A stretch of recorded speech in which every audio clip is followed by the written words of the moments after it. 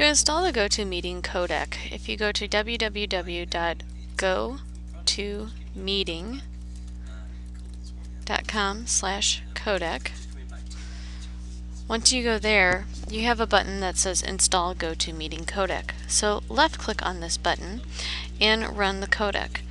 This will allow you to see the see the video as well as the audio. So as soon as that's all finished, what we'll do is we will close that out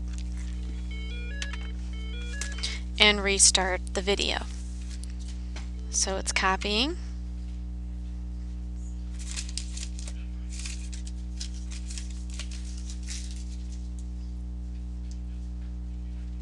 After it's finished copying, we'll just run this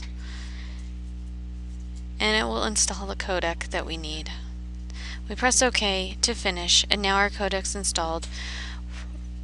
We can restart the video and now we'll be able to see the video as well as the audio. Thank you.